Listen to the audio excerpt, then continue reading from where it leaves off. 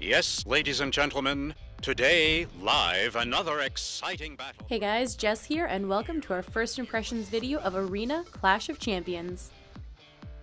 AErena is a tactical, turn-based combat game with a unique AEtherpunk setting.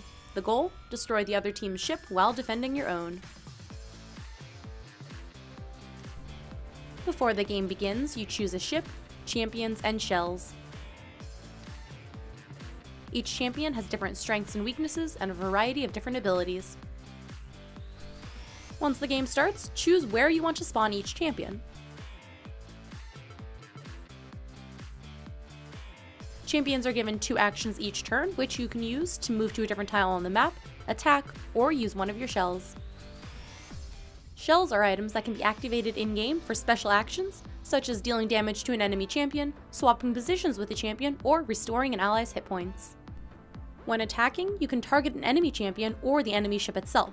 Killing a champion damages their ship, but champions do respawn, so be sure to focus on the ship. Attacking and using shells cost ether, which is basically AErena's version of mana. Some tiles on the map are special, and will heal a champion who stands on them or give extra ether or other bonuses. Overall, AErena is a simple but strategic game reminiscent of other tactical games like Final Fantasy Tactics and Disgaea. You can purchase early access to the game for $7.99 on Steam, but it will be free to play upon release, and will feature cross-platform compatibility across all versions, PC, Android, and iOS devices.